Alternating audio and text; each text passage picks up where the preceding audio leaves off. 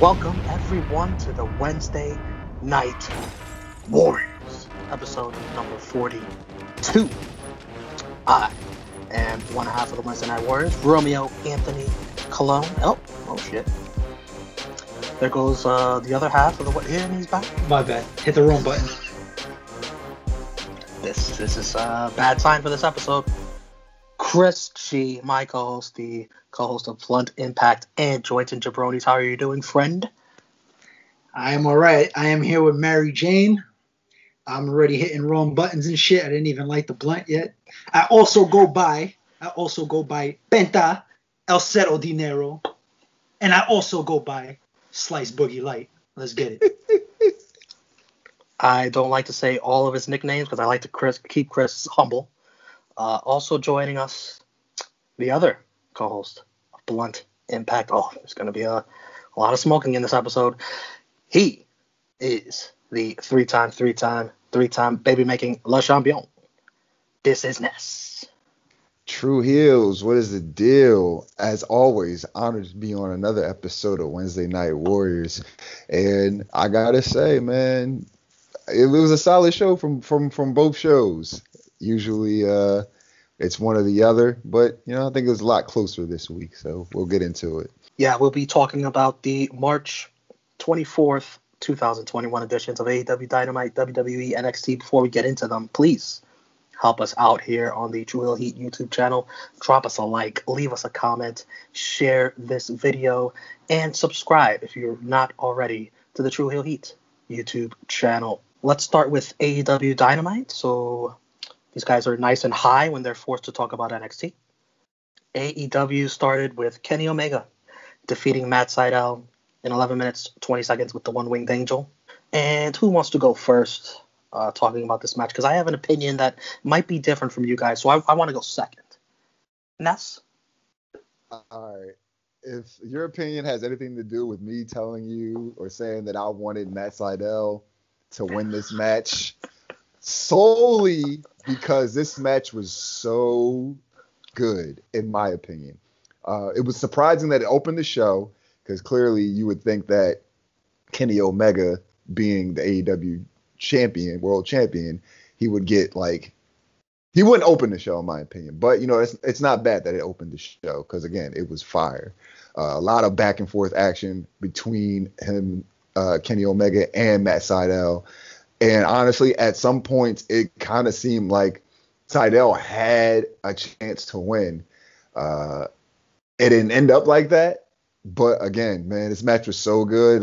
It doesn't even matter who won. I would have took the Matt Sydal win. It didn't even have to be a clean win. He could have won via disqualification. I just wanted to see this match again because these guys tore the house down. So my opinion, this was a fire way to start the show off. Okay, here is why we differ. In a vacuum, this was a fun, competitive match. You're absolutely right. But we're not in a vacuum. Matt Sydal, the way he's been presented on AEW Dynamite, has no business taking the world's champion to all those near falls. There were some really, really close 2 3/4 pinfalls there. Sydal's biggest moment in AEW thus far is slipping off a top rope. He beat Michael Nakazawa with his pants down to even have this match. Embarrassing.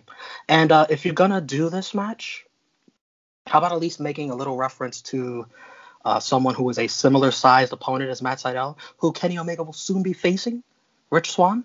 I thought that you could have had some nice symmetry there, promoting that match. But nope. No mention. I guess they're just leaving that all to Impact. Chris?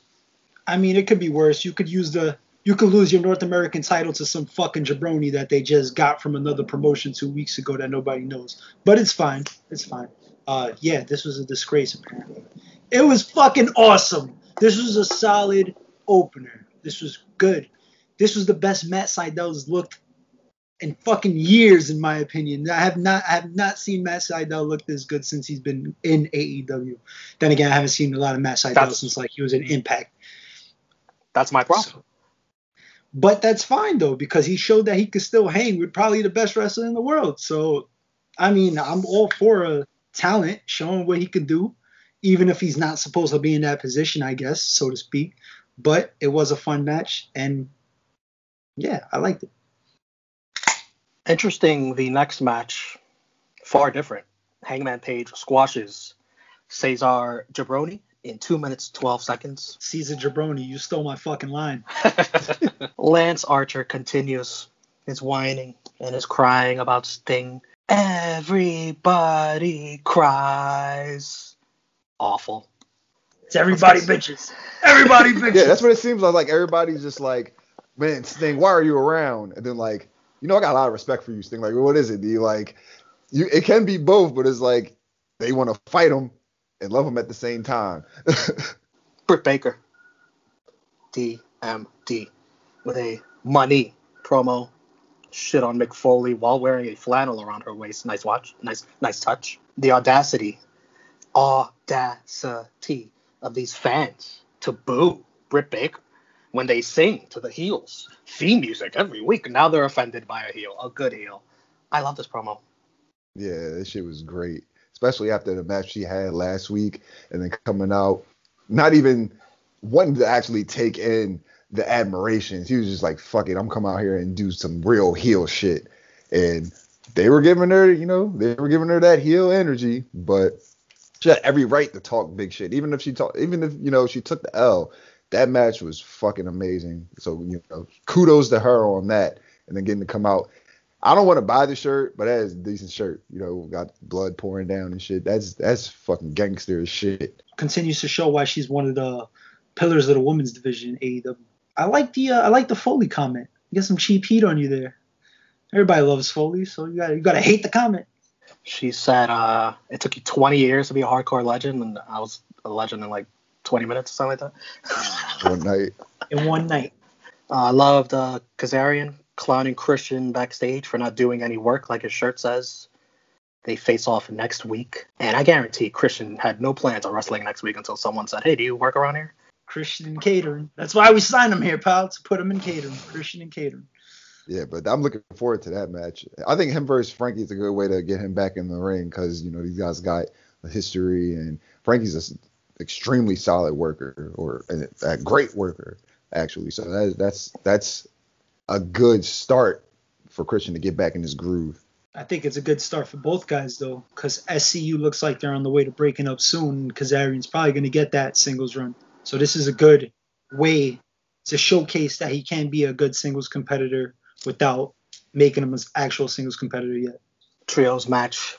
FTR and a partner of their choosing defeat Varsity Blondes and Dante Martin in 6 minutes, 19 seconds. Some guy did the C4 move on Dante.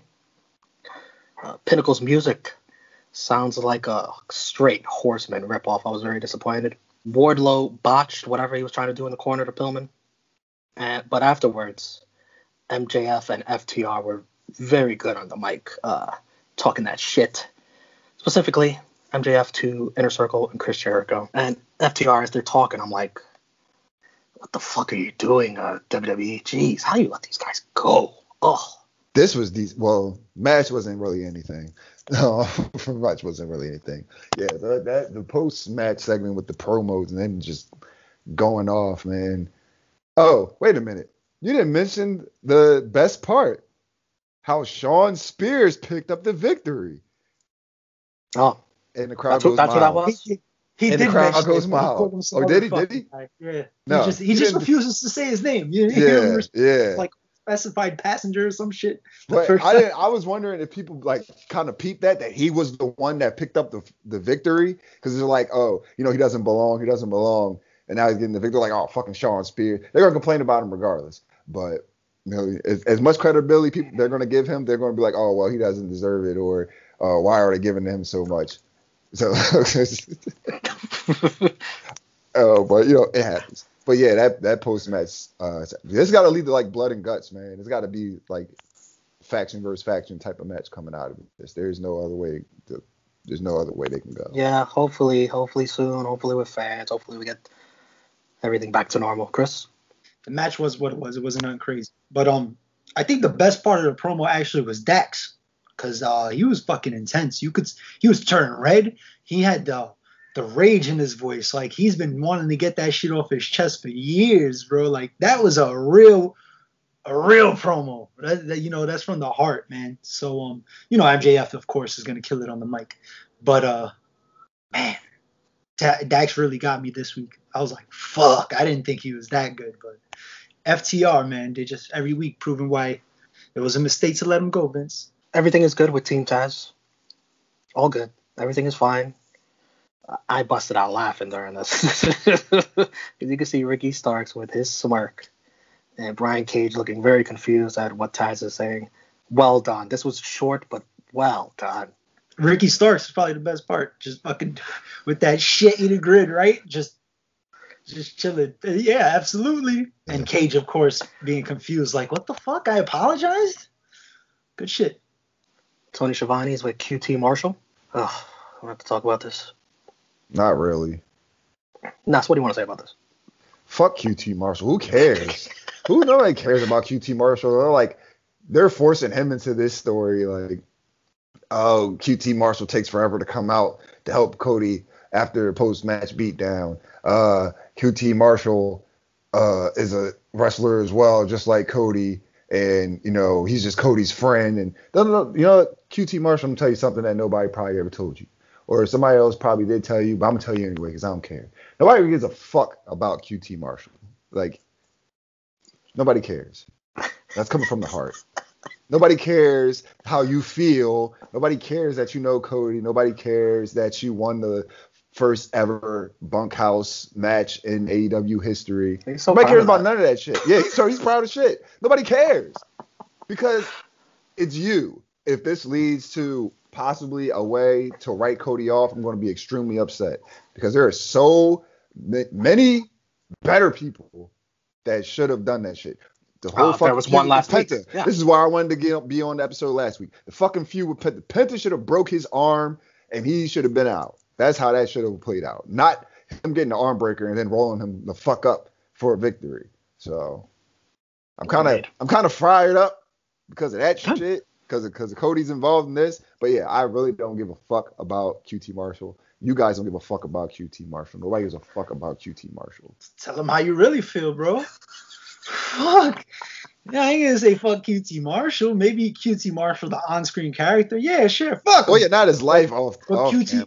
No, but he does a lot backstage and behind the scenes for sure. To make AEW. Yeah, to make AEW what it is. So I can't be like fuck QT Marshall. As a matter of fact, I'd rather see him. Why not get this little cheap heat? Maybe he'll provide a decent match for Cody, and we'll see what happens. He's gonna turn full heel. No, man, give QT a chance. QT talking about his wife in the crowd when he was just flirting with Bunny. When was it? Months ago. We're supposed to forget that, right? Cody in a sling, but accepts the exhibition match next week and says he won't hurt QT Marshall. He will not follow through on the crossroads or the figure four. What the hell is good? That should be very entertaining. Now that's where you lost me. Apparently they got that from Bruno Sammartino and Larry Zbyszko. Yeah, you know what the problem is, Ness? They're not Larry. Yeah, I know. QT Marshall, I'll give Cody the benefit of the doubt. You could do that. You could do that. Yeah, we'll give Cody the benefit of the doubt. But in no way, shape, or form is QT Marshall like Bruno Sammartino or Larry Zbyszko. We're just gonna strike that from our fucking memory banks. 2 Hall of Famers. Trios match. Lucha Bros and Laredo Kid defeat the Young Bucks and Brandon Cutler 12-26. This was one huge, big PWG indie car crash, just cause. But Phoenix, every week, he does something I've never seen. He's outstanding. He is the best luchador currently. I forgot who said. Somebody said it, that he is the current day Rey Mysterio, and there's like. I could have sworn that was you. I probably did say it, but no, there's another wrestler or like a Hall of Famer had said it. And it makes sense. It makes perfect sense. So I think every time him and Nick Jackson have like a one-on-one interaction, they pull out something fucking totally different, and it's always amazing. Like, I don't get it. Like, I've never seen chemistry between two guys. Well, I have, but like, damn, they're up there. But I enjoyed the match. Car crash. Fucking loved every second of it. Then this is the best I've seen Brandon Cutler. He actually looked kind of smooth in the ring. Okay, relax. Ness, Damn! I know you love your Mexicans. You damn right, man. This was another fire match. You guys know, again, Lucha Libre till I die. Love my Mexicans. Lucha Bros and Laredo Kid, they brought it. And then the Young Bucks as well. And actually, I'm going to be the voice of reason as well. Brandon Cutler did what he was supposed to do in that match. He looked decent. For, the role he played. I'll give him his props. Actually, there's a theme of that. Like Matt Sydal got some shine. Sean Spears, Brandon Cutler, guys that aren't usually, in the limelight, where got some chances, opportunities to show what they can do. Man, look at this guy over here. He's not trying to hear none of that shit. Who cares, man? Let's talk about Laredo Kid. It's nice to see Laredo Kid in there with the Lucha Bros. He's like their little secret weapon, Yeah, definitely. Honestly, in my opinion, I would rather have them three together than the Lucha Bros and Pac. That's just my opinion. One, yes, because they're all luchadors. They all wear masks. That just makes more sense to me. And just like he flows a little bit better with them. They have more experience with each other. They've teamed together. So I would love for him to be a mainstay and like maybe not Death Triangle, but they can try to do something, like Murder Square now or some shit. Oh, I fucking snorted. Kenny Omega afterwards comes out, beats up on Laredo Kid. I like that. Nice touch. Oh, I remember you. Triple A, huh? And the promo he says to the Young Bucks was so good. I have to repeat some of this. He never chose AEW. He chose the Young Bucks. The vision that they created to make this the best wrestling promotion on the planet. And rather than sit with the cool kids, they chose your boy, Brandon Cutler. Omega chooses them, and they never chose Omega back. Sure, maybe Mr. Callis can be a bit abrasive, but Omega will give them one last chance. He toss it up. Too sweet. Young Bucks walk out like the selfish pricks they are. Oh, my God. Omega gets attacked by the Lucha Bros. He wasn't ready. And Gallows and Anderson, always late, of course. And Omega's bleeding, blood and guts. Omega's facials were great here. Great job by Kenny Omega. And this is where I understand where the Bucks was coming from. Yeah, a couple weeks ago on Dynamite, where Kenny was being disrespectful to the Bucks, so I felt like this was their giving him his comeuppance. He was just being a dickhead. Oh, his new best friends, Gallows and Anderson. That's the shit that Callis is saying to them. Like everything that's been going on, I definitely agree with him saying like AEW. Yes, I'm coming with my friends. I came to AEW, because you guys are going to be here, and I'm all for that. But over the past couple weeks, it hasn't been about Kenny and the Young Bucks. It's been about Kenny and Don Callis or Kenny and the Good Brothers. So, in their minds, they're like, well, you're choosing other people over us, so we chose somebody else. Like, how do you even know that you would want to tag with us?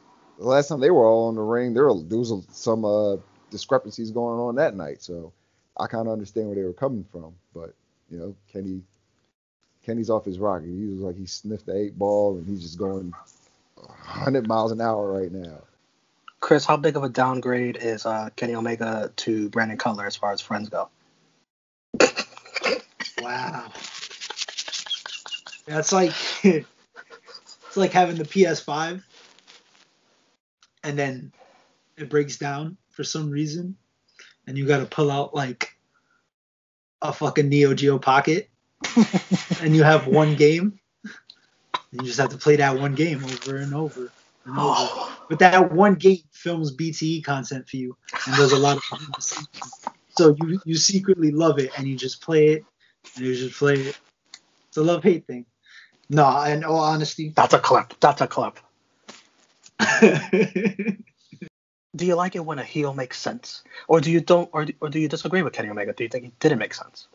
No, he was 100% right. But But I can understand the Young Bucks too, because Don Callis is a dick. Yeah, He's man. such a dick. I got to deal with this guy on 2 shows. Trust me, That's I true. know Don Callis. That's true. This guy's as a matter of fact, in the match, right? Earlier today with Kenny Omega, Don Callis was on commentary, and they were trying to say like Excalibur and Jim Ross. Excalibur referred to like a fractured mental, with Kenny Omega. And Don Callis says, "You're the guy who wears the mask when he's not even wrestling. Maybe you should see a psychiatrist about that." Had me rolling. That's how much funny. of a dick this guy is. So I understand the Young Bucks not taking Kenny's side. But finally, I think this is the final. We get an actual separation. The lead is dead. Yeah. For now. The Elite is dead. The Undisputed Era is dead. Everyone's dying. Oh my God. Bullet Club's still going strong. Yeah, bring those guys over. We need those guys. Cody Rhodes and Brandy Rhodes have a reality show coming to TNT. Good for them. Good for them. Those guys are really good people if you ever met them in person. Anytime a wrestler gets a show, it's a chance for people to take wrestling seriously. It's good for the business. It's good for the business, good for the network. Ty Conti defeated Nyla Rose in 9:22. I don't get it. Why? A lot of overreacting online of how good Ty is, how much improved she is. This is the same Ty Conti. I think she has improved, but she's like, she is a little overhyped. Like, she wasn't amazing. This wasn't spectacular, though. Beating Nyla should be a big deal, in my opinion, and I just think this will be wasted. Afterwards, Sheeta and Bunny get involved after they set up a tag match for next week. I mean, they let Nyla Rose beat Britt Baker to have her lose in the finals and then lose to Ty Conti here. What's going on? Can't defend this shit. TNT Championship. Darby Allin, John Silver. John Silver gets hurt pretty early on. Separated shoulder. He tries to pop it back in. This is proof, boys and girls, that you could go to the gym every day like Chris and work out your arms every day, skip your legs, whatever, and still fuck up your shoulder. It doesn't matter how big your arms are. The good news is he's only out for, I think, 4 to 6 weeks, I think I read, or 4 to 8. That's good news. Somehow, he continues to match. I don't know if they dumbed down the match maybe a little bit, but props to Silver, because it looked like he gutted that shit out. Dark Order interferes a bit, which brings out Sting with the baseball bat to even it up. I love Darby doing a coffin drop off the ropes, springboard off the ropes. After Silver had been practicing earlier how to avoid it, he still gets hit by it. That was hilarious. Darby wins with a code red after Silver can't connect on the Brody Lee powerbomb, 1340. Afterwards, Sting lifts Silver up. Gets a fist bump from Darby. I thought it was cool. What's not cool, however, is yet another show-closing brawl. This time with the Dark Order and Matt Hardy's faction. I forgot what they named them. Matt Hardy something. If you didn't do these show-closing brawls, or not even show-closing, they do them during the show too. If you didn't do it so often, it might mean more when it actually makes sense. Because it made sense in this spot to do that. But you just do it so all the time that it just gets, another one. This main event was definitely a fucking banger. Definitely props to John Silver, man. Wishing him a speedy recovery. Darby Allin's a fucking maniac. It definitely was funny how he was practicing, trying to avoid the coffin drop and still got hit with one. The rest of the Dark Order helping him practice, they get hit in the group spot. So that segment, they were doing trust falls, and I forgot who, at the end, Evil Uno let somebody just fall. I forgot who it was. Yeah, it was 5. They hate 5. They hate 5. That was funny. Yeah, the Matt Hardy shit, I don't really care about that. I don't really care about Butcher and the Blade. And I actually like those guys, too, but I just don't care that they're with Matt Hardy. I fucked up my left shoulder like 10 years ago. And since I started going back to the gym, I got to slow down on the shoulder workout sometimes because I'll be feeling it. So, John Silver, I feel you, bro. No, but starting with the trust falls, man, the drills, the coffin drop drills, that was funny. The match itself was good, but you can tell he got hurt. And he gutted it out, though. They did the best they could. He definitely slowed down a little bit, and he was just kicking most of the time after that because can't strike. But, damn, they got through it.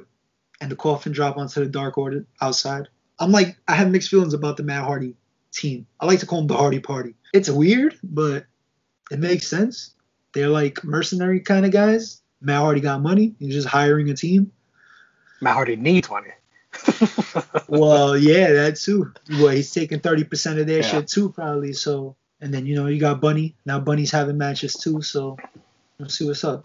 Match of the night. Even though they did a lot of spots that were completely unnecessary, I'll go with the 6-man car crash. Lucha Bros, Laredo Kid, Young Bucks, and that other guy. All agreed, or do one of you want to go with the main event? No, I'm going with the same match. Yeah. MVP, I got quite a few. I thought Kenny Omega was great. Britt Baker, that promo, and John Silver for gutting it out. Definitely Kenny Omega. And, yeah, honorable mention to John Silver for continuing that match after, getting hurt. I'm just go with John Silver because that's tough, man. That's Triple H shit. Jabroni of the night, I am going to go with Hikaru Shida just for her shoes. I didn't really like her shoes. I didn't like them. You know what I'm talking about? It's like the huge platform and she's swinging a candlestick and that. Ness, who's your jabroni? I gotta say, I'll say Caesar Bononi, whatever that Jabroni, Caesar Jabroni. That's his last name, actually. You got it. What, Bononi? Oh, Jabroni.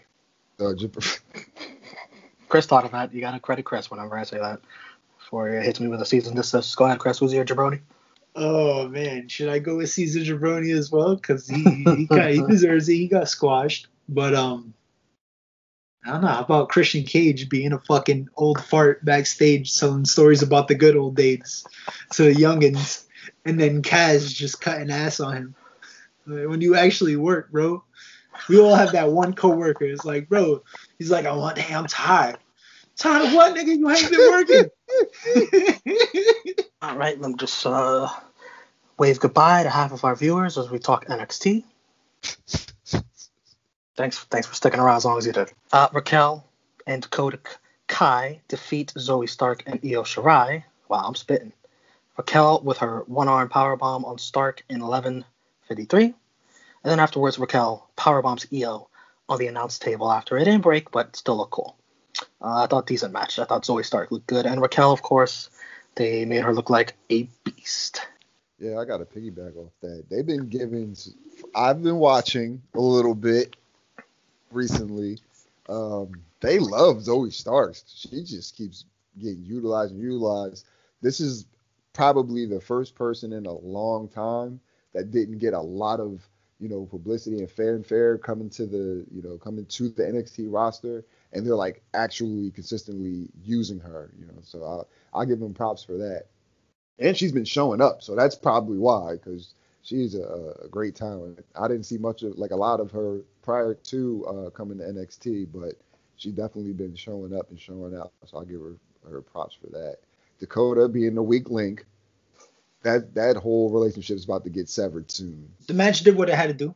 It made Raquel look strong, and it gave some shine to Zoe. Sorry. That was her old name, right? Lacey Ryan or something. Yeah. Zoe Stark now. She was good. She looks good. I just thought of it in my mind.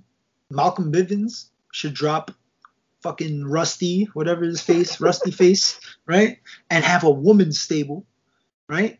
Zoe Stark would be like a good mid-card centerpiece for that. And like Raquel could be the powerhouse and like a tag team or some shit. But just, big booking down the road. But yeah, I mean, I like the interaction between Raquel and Io. Now I'm looking forward to the match. We see security footage of Adam Cole going after Kyle O'Reilly in his MMA gym. And as Kyle arrives to the building, Roderick Strong comes up to him and tells him to kick Adam's ass, and he wants to kick his ass too. Only for Kyle to say this doesn't involve Roddy. And Roddy says, all right, you can both go to hell. I love this. Roddy, very believable here. It made sense. You could pick sides here. You could see where Kyle's coming from. You could see where Strong is coming from. I like that. Yeah, I thought I was bugging out because he was there for a minute, like like, this motherfucker, like, what should I do? But he was like in the same spot, so I thought my stream froze. But I was watching it, and he sold it, man. I was like, he's really thinking about it. And he was like, yo, I'm just out. Fuck yo. And hey, that's what's best for the group right now. So hopefully he does his thing individually. I'm sure he'll be in the gauntlet. Man, when Adam Cole walked into that gym and Kyle O'Reilly scooped his ass up and slammed him on the ground, that shit sounded like it fucking hurt. Like, you can't fake that. You can't fake legit that. takedown. Yeah, that was a legit takedown. Like, the punches that came after, even those shits look real. But you can definitely fake that. Yeah, you can't fake that takedown. Props to Roddy, man, because he's usually like the one person that people say that he doesn't really have much of a personality. He definitely showed it right there. You know, he's the guy that can definitely go on the ring, but he just needs more to his character. I can understand him being hurt because, like, these are his brothers, you know, his best friends. They've been together for the last like 2-3 years, or probably longer than that. But this is just so sudden, and he's trying to make sense of it all. Kyle's just like, fuck it. It's not so much fuck you, Roddy. It's definitely fuck Adam. It's fuck the group. Bobby Fish is somewhere, don't know what the hell's going on. He's probably depressed. Somebody needs to check on Bobby Fish. But yeah, props to Roddy, man. He definitely sold that statement, telling them all they can both go to hell. I can't wait to see if he comes out at the sanction match. See what happens. I was definitely kind of more on Roddy's side here. I thought, I thought Kyle was maybe being too harsh on Roddy, but yeah, and he was. And I thought they were going to maybe lead to Strong possibly refereeing that match at TakeOver. Which there's still time, but I don't know. That would be crazy. Bronson Reed beat LA Knight in 12:09 with the Tsunami Splash. And to me, this was rather enjoyable. I thought they both did good. And I'm not surprised by the win for Reed, as many others were. I think LA Knight is here to put people over. You have the guy lose in his second fucking match. Why? You put steam behind a guy, an actual guy that could actually legit everything you want. Decent worker, guy looks great, he could talk shit. He's losing a fucking Bronson Reed in the second match. Match was good. Solid match. I enjoyed it. But I just hate the booking, man. I fucking hate it. Well, the way you always described LA Knight to me was that, like, he's a decent hand, but he's not going to really be like a big star or anything. I mean, you could give him a little shove. You could fucking give him a little momentum to start off. It's his second match. You give him a 50-50 booking right off the gate. It's like, now we can't take him serious. I'll never take him serious. As opposed to let me take him serious in the beginning. Then, maybe he could fade out, whatever. Ness, where do you fall on this? I'm not even really that high on LA Knight to begin with. He's definitely talking his ass off. I'll give him that. Like, he has his character and personality down packed. I'm just not like that huge of a fan of his in-ring work. But I do kind of, it's in the middle. Because it's like, all right, you did bring him in here in this big thing. I was surprised that he lost to Bronson Reed. It's kind of like mad random. But it is what it is. It happens. They're showing that, they bring somebody in, maybe you can do jobs and, give back.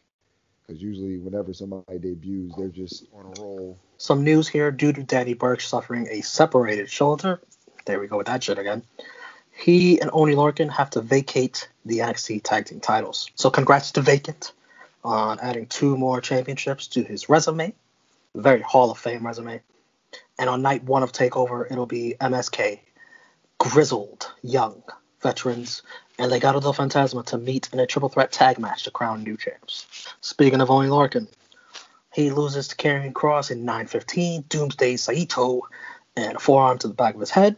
This was very hard-hitting. Kross had a bunch of bruises and scars. He's even bleeding from the chest. I was worried as fuck that Kross re-injured his shoulder. He was shaking his shoulder around. When the ref goes to raise his hand to signal he's the winner, he looked at that ref like he was going to kill him. Gave him a death stare. Finn Balor comes out, talks trash, him and Karrion. Finn saying Kross doesn't know how to control his emotions, playing off last week, being concerned for Scarlett. I'm just here for it. I just want to see how the match, Oney Lorcan versus Kross was fucking great, but I'm just really looking forward to see how Kross versus Balor plays out. I want to see if it. I gotta see more out of Kross. I'm not too high on Kross either like that, but I'm willing to give at least this match a chance. I like the match. It's physical, hard hitting, everything that I like. I'm not surprised that they gave Oney a lot of offense, and that's a good thing because Oney Lorcan's good. The promo, I don't know, there's something about like Finn's delivery, just a little off. Like I get what he was trying to say, but the way he was trying to say it, I was just like, it's like, why do you sound like that? And it's not his accent. I'm about to say it's because he's Irish, isn't it? No, it's not his accent. It's just the way he. I don't like the way he delivers promos sometimes. I like the story. They're gonna try to. They're laying down the groundwork. You know what I mean for the match, and I appreciate that. So I'm looking forward to the match. I think it's gonna be good. I'm high on Kross, and I think Kross is gonna. I think he's gonna show out. I hope he shows out. I saw some people on Twitter talking about how they think because of this promo that Finn was gonna like bring the demon out of Takeover. I didn't get that impression at all. Did you guys? He started off the promo with like, I used to have demons, but now I have them. I realized they were emotions. You know, that accent's really good. I learned how to master my emotions. Hey, babe, give me a fucking beer. Not like that. A little something more romantic. Jesus Christ. Some more news. William Regal announces that a 12-man battle royal will take place next week. The last 6 men will compete night 1 of TakeOver in a gauntlet eliminator with their entry number determined by when they get eliminated. The winner meets, if you're still with me after all that, the winner meets Johnny Gargano in night 2 for the North American Championship. The battle royal will feature Kushida, Leon Ruff, Austin Theory, L.A. Knight, Tyler Rust, Jake Atlas, Bronson Reed, Dexter Lumis, Cameron Grimes, Roderick Strong, Isaiah Swerve Scott, and Pete Dunne. A few interesting names in that list to face Gargano that could make for some really good matches, but the storyline has been leaning Dexter Lumis all this time, and I really hope not, because that's probably one of the more downer matches you could make out of all those things. I don't know. I'd rather, like, Pete Dunne seems the best, yes, in my opinion, because it's Mania, or not Mania, I'm sorry. It's TakeOver sort of. Mania weekend. Yeah, Mania weekend. So you want to have those type of matches, those big marquee, those big money matches. And that could definitely be one of them. Volta defeats Drake Maverick in 25 seconds with a powerbomb and half crab. All things considered, that's a good job by Drake Maverick. We did 25-second ass whooping. He lasted, 23 more seconds than you thought he would? Is that who was in the ring? I thought that was fucking Spike Dudley. I think it could have been a lot worse. The real beating was for Ciampa after, because Ciampa comes out and tells Walter that he misspoke when he said that Walter intrigued him. He meant the UK title intrigued him. And Imperium jump Ciampa, and Walter rips off his necklace, chops the shit out of him, and then finally says the match is on for TakeOver. I love this. Man, you know what? I like Ciampa, but right now it's like, Mom, can we go get John Moxley? And we'd be like, oh, we got John Moxley at home, and it's Tommaso Ciampa. That's just like kind of the vibe I get from him. But that's nothing. I mean, that's not a diss. I was gonna say that's not a bad thing. Let me finish. Sheesh. That's going to be a crazy match. Like I don't know, man. And of course, Chris, there's still Timothy Thatcher out there. We don't know what's going on with that. He's away. Killian Dane is away. Nobody knows where they're at. Yeah, that's the real reason. Kayfabe, pal. The assumption is that Imperium abducted them or did something with them. But Walter versus Ciampa, it feels kind of out of nowhere, but I'm here for it. I want to watch it. Earlier in the day, Robert Stone paid Mercedes Martinez to be Aaliyah's partner against Ember Moon and Shotzi Blackheart. She accepted but wants more money after the match. There was a great video on Twitter that I will play for the viewers at home. All right, guys. Before we go in the gym, which may be our last time going in the gym, I didn't think I'd be having this conversation with you, but I'm going to be real. I got into some bad things with some bad people, okay? And I didn't want to have to ask you this, but do you guys got any money I could borrow? Do you have any cash? Aaliyah.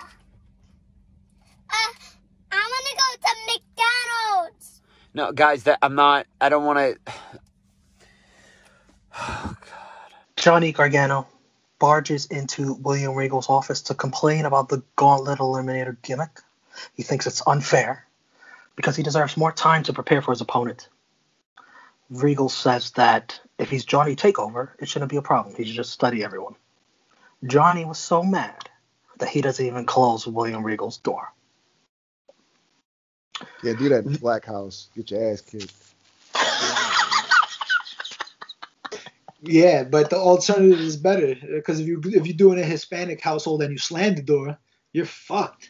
The NXT Women's Tag Team Championship is on the line.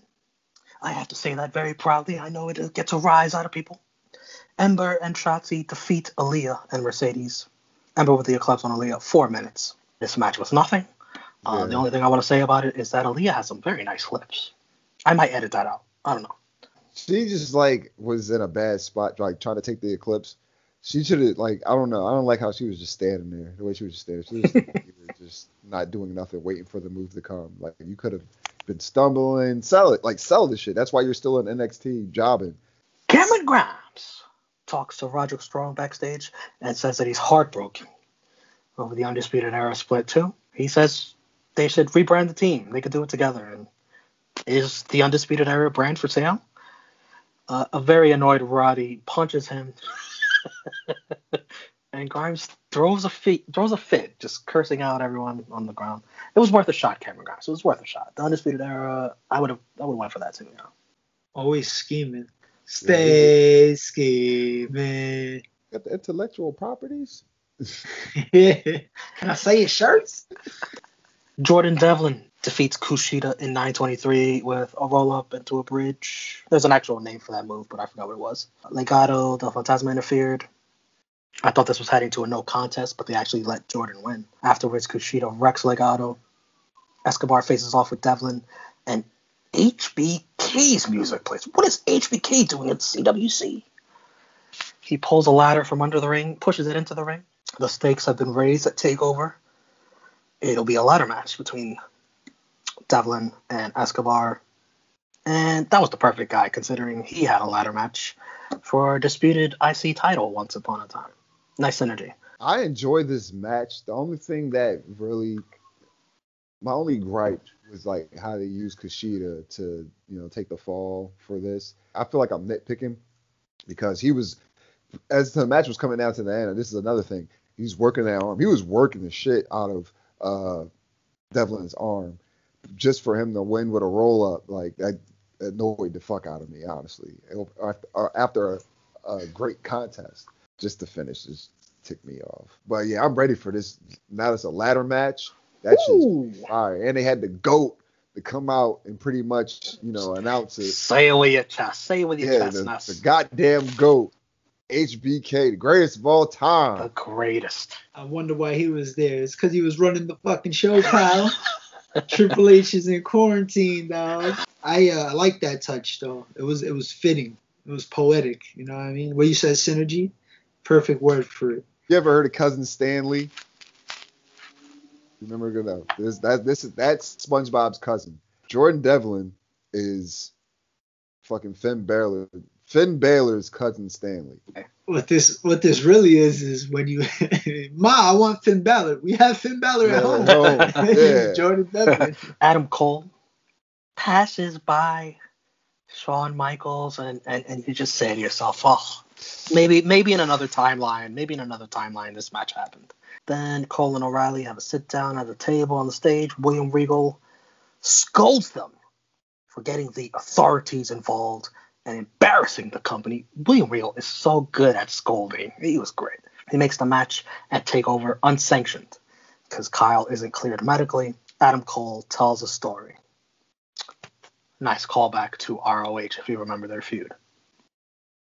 And I'll say what he said because I thought the writing here was brilliant. Cole said he was blind, but now he can see. Undisputed Era was never about brotherhood. He disses Kyle for failing to win the NXT title, but still befriending Finn.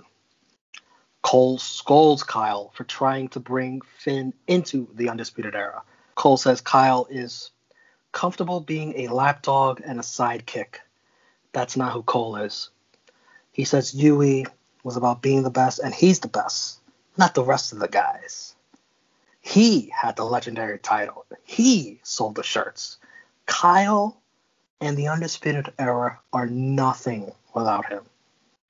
Everyone except Kyle knows who will win. Then he signs the contract, and I thought those were fighting words to everyone in Undisputed Era, not just Kyle O'Reilly.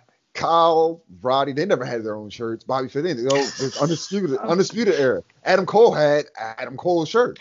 So baby, that shit like everything. Yeah, like honestly, he kind of has a point. So I thought that was absolute fire from Adam Cole, and then Kyle O'Reilly comes back, says he grew up, and he starts talking about accountability. No more BS. Took some accountability. At least some people, can do that shit. No more BS, sneak attacks, and 4-on-1 beatings. They all became better wrestlers and stars in NXT, but he's the only one to become a better person. Adam is the same asshole who signed in 2017. Probably got worse. Kyle says, I sold my soul for Undisputed Era, and I want it back. Kyle throws the pen at Adam, who tosses the table aside for a fight, but security holds them back. They yell at each other. You see the TakeOver logo in the background. This was awesome. Great intensity. Great job by everyone involved.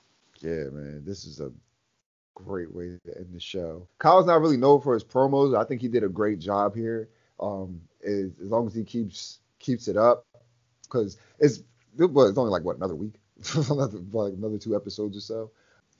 It just kind of sucks though because they're both like, fuck the group, but like, fuck you more, fuck the rest of the group. Kyle O'Reilly wasn't saying nice things about the group either. No, he wasn't. This is very bad. This is bad. Your tag team partner. They're all just like, fuck Adam Cole, fuck this guy, fuck Roddy Strong, Bobby Fish. Where is he? Fuck him too. We don't even know where he is. Honest, that's pretty much what's going on. It's like fuck everybody. Match of the night, Devlin Kushida. Yeah. Same thing. And MVP. Oh, I got a bunch. I'm gonna go with Gargano. He was great. Cameron Grimes made me laugh. Cole, Kyle O'Reilly, William Regal, Strong. I got 6 MVPs. What? 1, 2, 3. I thought they were all great. I'm gonna give it to Zoe Starks. Even in the loss, she definitely impressed me the most in that opening tag. I'm gonna give it to Jordan Devlin and Santos, man, because that face-off, that shit just had like big match feel written all over it. So I'm a fan of both guys. I hope they tear it up. And Jabroni of the night, I'm gonna go with Robert Stone. Anytime you have to ask your children for money, I think that's just a bad parenting. Not to get personal, but there has been a time where I have asked my daughter, just for a few pennies, but that was for play. I was buying ice cream. I was just playing around with her. I wasn't really asking her for money, you fucking jabroni. How about you sign some better clients and get the Matt Hardy deal? You might as well just go to AEW and become part of the Matt Hardy brand so you can make some type of money and he'll just take 30% of your shit, but at least you won't be broke. Then you could buy your kids ice cream like I do. You fuck. I've had my kids buy me gifts with the money I've given them. So, but my LVP is going to be Aaliyah, man. She pissed me off just standing there looking goofy, waiting to get hit with the Eclipse. I could imagine Ness giving one of his kids $10 and then like 2 minutes later immediately being like, yo, can I hold 5? Like what? You don't give your dad $5? I give you $5. That's more than $5. I would say Aaliyah's lips are 1 in a million. See what I did there? Aaliyah will probably be in AEW in like 2 years, and people will say, "Oh, she's improved so much from NXT. She'll still be doing the same shit." Yeah, right. Hell, shit. The ratings war. AEW 757,000 viewers, down 9K. NXT 678K viewers, up 81K. AEW wins. Shocker. 64-11-2. And we got to go to the Wednesday Night Warrior scoreboard where we decide what was the better show of the week. Chris, I'll let you go first. Do I even have to ask you? No, sir, you do not. I thought AEW definitely won in the ring, but nothing along the levels of Britt and Rosa last week where you just have to automatically crown them the winner. Where you don't have a choice, where you don't embarrass SB3 on the channel and get him upset. I personally am more into the character work and storylines on NXT, at least for this night. A lot of stuff on AEW going in very annoying directions. QT Marshall, Lance Archer, everybody cries. The end of the show brawls.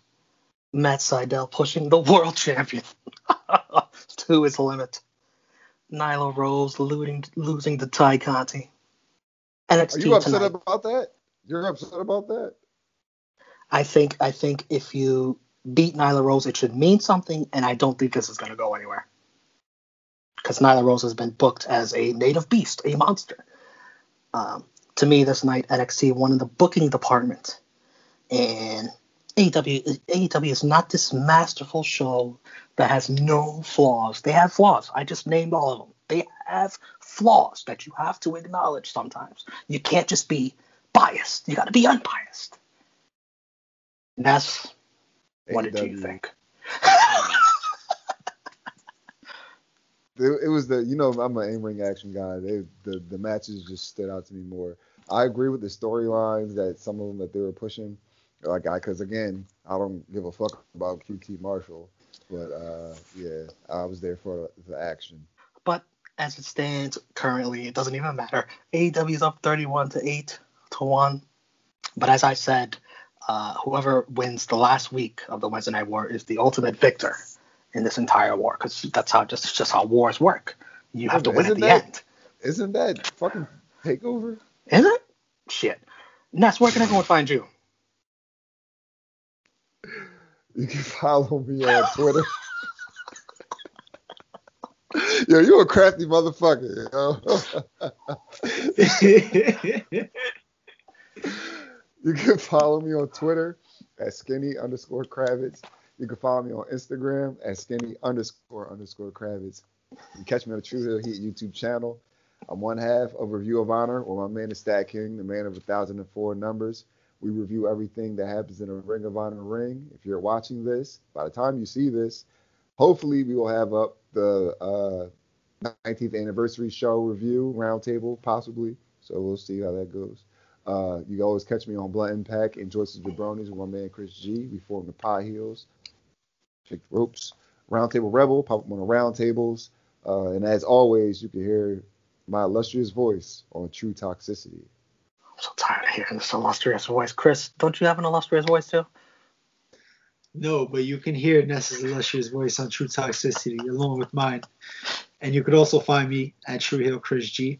And of course, right here on the YouTube channel. Wednesday Night Warriors for the next few weeks, unfortunately. And then after that, Blunt Impact, Joints and Jabronis, and whatever happens with NXT. Because now Blunt Impact is switching days, and it's a whole clusterfuck. So we'll see what happens. That's right. Yeah. We forgot to talk about you guys. You guys agree that's a good move by Impact, right? Yeah. Yeah. It's smart. And it's not even because of NXT, they're going to be in ratings war with NXT, blah, blah. Not even a ratings war, a ratings squash. But we have something literally every night of the week. Wrestling on every night of the weekday, of just Monday through Friday. That's fucking great for all of us. I just don't agree with Impact starting the Thursday of TakeOver Night 2. That's bad. But they're technically not going up against another network because Night 2 is only on Peacock, no? Peacock. That is true. Yeah. So this is Have fun signing up to that bullshit. Yeah, fuck that. I'll shoot the peacock before I sign up for it. Okay. They just, it's crazy. They Sorry, just edited Peter. that out because that was going to offend somebody. You can find me, The Pride of NY, Twitter and Instagram, right here on the True Hill Heat YouTube channel. 2 more episodes of the Wednesday Night Warriors, and 1/3 of the True Rewind Gang. Ness, we want to thank you for joining us on this episode of the Wednesday Night Warriors. Who knows? Maybe we'll do some more shows together. Who knows? We'll see. We'll see what happens. We are the Wednesday Night Warriors. We'll be back next week for our penultimate episode. I just love using that word, penultimate. It means, second to last. I don't know if you knew that.